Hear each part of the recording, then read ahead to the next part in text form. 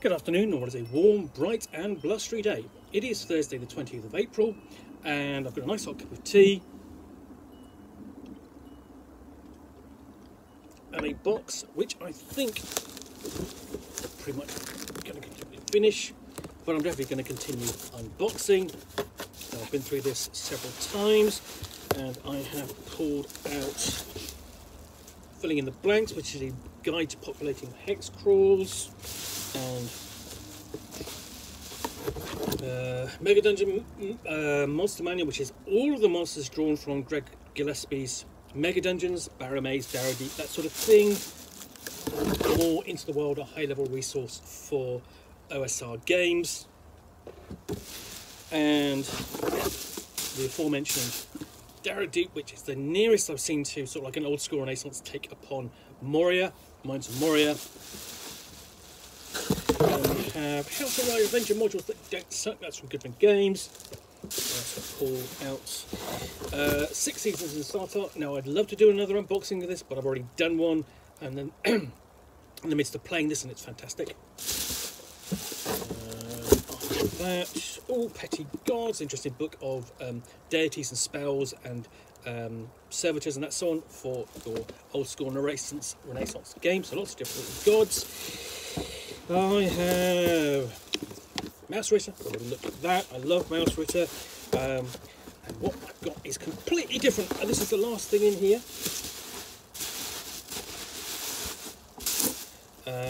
And it is Uncover the Secrets of the Ancients for Achtung, Cthulhu from Modiphius Entertainment.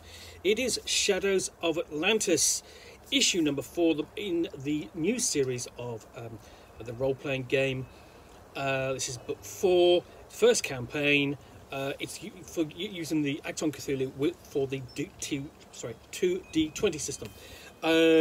So, Shadows of Atlantis, the hunt for a terrifying super weapon lost in the mists of history. The hunt for a terrifying super weapon lost in the mists of history. Embark on an epic globe-spanning adventure that takes you from the dawn of the Secret War to the fall of ancient Atlantis itself. It is the summer of 1939, and as storm clouds gather over Europe, word reaches the allies of a curious case of Dr. Botho Ehrlichman, a noted academic and scholar. As the events around him and his mysterious disappearance begin to unfold, it draws allied agents into a global web of intrigue as they start to assemble clues which point to a legendary artifact which was shattered into its component parts during the fall of Atlantis. But the agents' endeavours have not gone unnoticed, and now they face a race against time to thwart the machinations of a secret Nazi occult force hell-bent on acquiring this lost knowledge for themselves. With the pieces of this lost relic, the Nazis intend to construct a super weapon which will give the Third Reich a decisive advantage in the coming conflict. But will this team of heroic Allied agents prevail against the might of the Nazi occult, or will a disaster strike from beneath the shadows of Atlantis? An epic multi-part globe-spanning adventure completely reworked, remixed and revised for Achtung Cthulhu 2D20. The perfect way to introduce players to the Secret War and Achtung Cthulhu itself, with a campaign full of action, intrigue and rip-roaring adventure. Features 8 major self-contained chapters that take players from Vienna to Rome, Cairo, Nepal, India and Persia, finishing in the icy wastes of Greenland, and with an exclusive new episode set in British Honduras. Travel through time to witness the fall of Atlantis and save the world from the Nazi occult menace. A wealth of new art and maps bring this blockbuster campaign to life. Requires Achtung Cthulhu 2D20 core books to play. So that's a big blurb on the back there. But it's certainly selling it. And we've got this great cover on there, action-packed, sort of like, you know, as the player character, as sort of like the as the Nazis assault Atlantis. So definitely got time travel involved. So that's going to be fun. And we have scenes on the inside page, basically, from ancient Atlantis, using ancient Atlantis technology. And that figure's already built into the background of Achtung Cthulhu. It is there is one faction that uses Atlantean technology, and there we have the player characters acting, you know, using the Mythos to help themselves, using petty magic to survive. So we get into page of contents. This is originally written by Lynn Hardy, but it's been, and that was for a Call of Cthulhu 6th edition. This is the edition for the 2D20 system. We've got the pages of the contents, and then Welcome to Atlantis, an explanation of what the campaign is, what it's about, what is Achtung Cthulhu, and how this compares with Plato's Atlantis. So Welcome to Atlantis,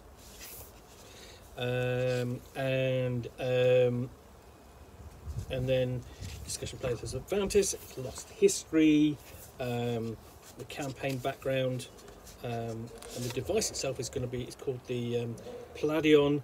That's what they're trying to, the part which the player characters are trying to find and prevent the Nazis getting hold of. And of course we have Project Atlantis, for, you know, your Nazis attempting. And then we've got guide to use in the book.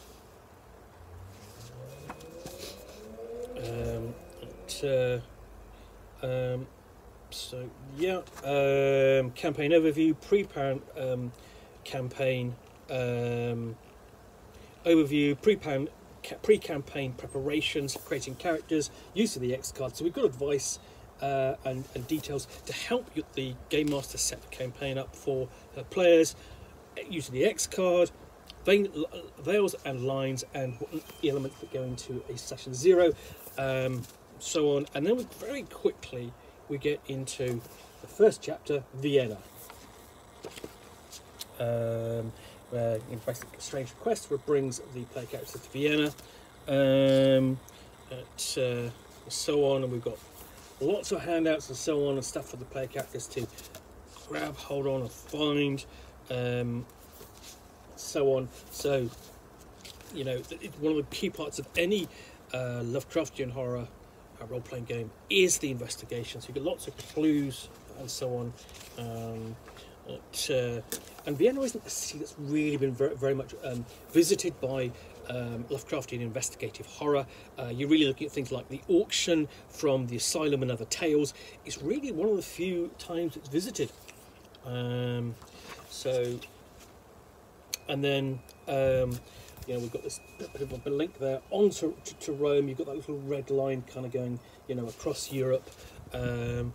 Presumably the player character is going to be taking the train because that's the most convenient route to take, but you could be flying, of course, you know, in true Indiana Jones fashion. We have the Rome chapter, that's mission 2, a nice map of streets of Rome, and again, Rome itself isn't visited very often, except really obviously in Cthulhu Invictus. But you know, it's interesting to visit Rome at this period. I think Tatters the King visits Milan, and of course you've got Horror on the Orient Express, I think, who visits Trieste. But Rome itself, very rarely outside of Cthulhu Invictus. Plus, you know, you've got the idea of operating under another fascist regime, you know, which can be very different to the one under to Germany and Austria at the time. So, you know, through Rome, and we've got a dig site to explore, you know, because obviously, you know, this is looking after lost artifacts. They're trying to recover them, and of course that means archaeology, and archaeology is always fun. And that's going to unleash strange creatures. So basically, you've got like serpent men there, the Ophidian enemy. We've got an underground grotto, and the one thing with the 2D20 system, of course, is it's kind of pulpy in style and to play. Mission 3, Egypt and Cairo.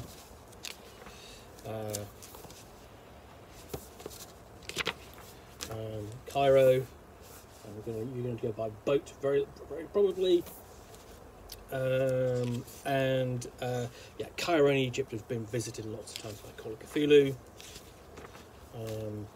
and you can easily delve back into that content. You know, there's the Cairo source book. There's Master Nyarlathotep has details on Egypt as well, as does the Master Nyarlathotep companion, if you are fortunate to have one. And you've got the Hathor complex, so you've got the tombs and temple complexes of ancient Egypt to explore and make use of, encountering this strange beast, which is Snake Guardian. And you've got sort of like, you've also got that element of the pulp aspect of, you know, Indiana Jones, you know, Raiders of the Lost Ark, so on. And you've got a classic kind of car chase scene like that, which is fun. And then Nepal, I mean, you know, you're almost backtracking along the route of Indiana Jones in the Raiders of the Lost Ark.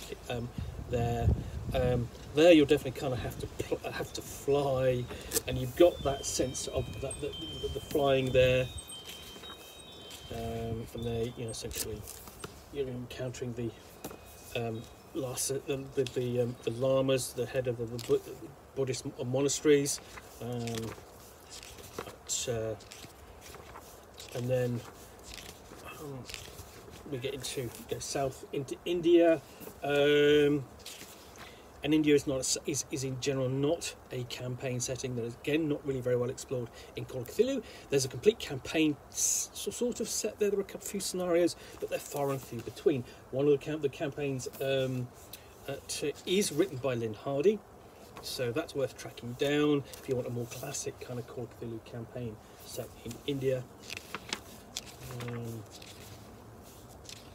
And there's a couple of scenarios like Timeless Sounds of India from Goodman Games. So you've got temple complexes, again similar to investigate, and they're still being operated, and you strange kind of demons, and then north west into Persia. So you know, again, another region little explored.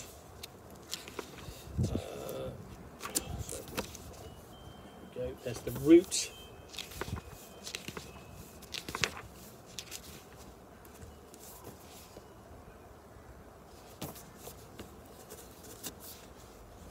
So yeah, we are literally, I mean, that's almost like a scene out of Indiana Jones and the Last Crusade.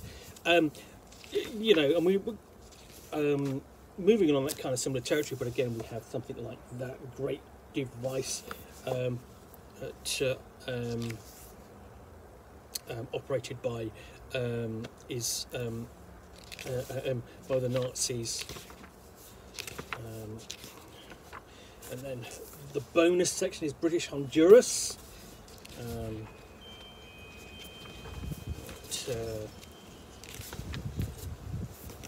which means hopping across the Atlantic. But again, that's going to bring you closer to the region where Atlantis is supposed to be, or traditionally said to be.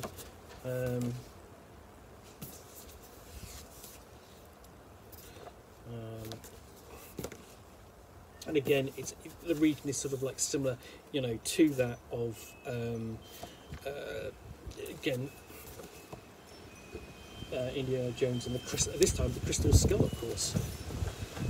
So you can play out that element if you want to.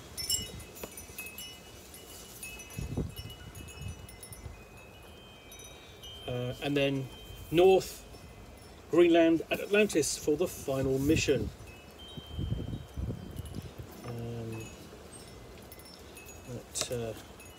But this is basically having popped back across the Atlantic to setting out for Southampton, setting sail for Greenland, which at this time would have been a Danish possession. And then we have a Nachtwolf base. Nachtwolf is the faction involved in the campaign who use Atlantean technology to create super weapons, and they harness the ancient technology. And then we've got the chance really to escape back into the past, encounter Atlantis. We've got kind of a classic map of Atlantis, including an Atlantis temple.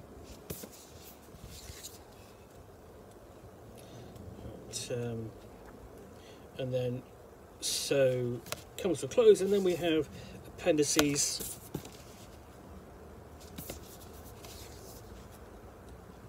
So adversaries and antagonists. Sadly, not always illustrated, but we've got the Crom Croak, which is, that's a fantastic one. There's some fantastic artwork in this book. You know, that's really fantastic because you've got this flying boat attempting to fly away from it. It's quite subtle, but it's a nice kind of sort of feel nod back to a little bit to Beyond the Mountains of Madness, the sort of like flying towards or away from an ancient place. New tools of the trade, tomes, spells, artifacts, that sort of thing.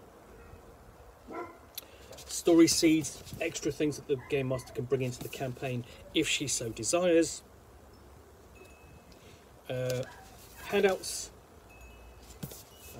always great for your players. You know, things for them to basically worry over, pick up clues from.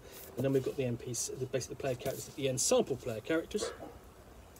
So 1, 2, 3, 4. Okay, here they are all together. So that, yeah, just 4 pre-generated player characters, but it's easy to create your own player character from the rules in 2D20 system using the player's handbook. Anyway, that is Achtung, Cthulhu, Shadows of Atlantis from Modiphius Entertainment using the 2D20 system. Hope you've enjoyed this unboxing in the Nook. If you have, then please do click on the like button down below. And of course, if you've got any comments or feedback, I do appreciate you taking the time to post those. And lastly, if you want to be alerted to yet more unboxings in the Nook, where you'll see me out here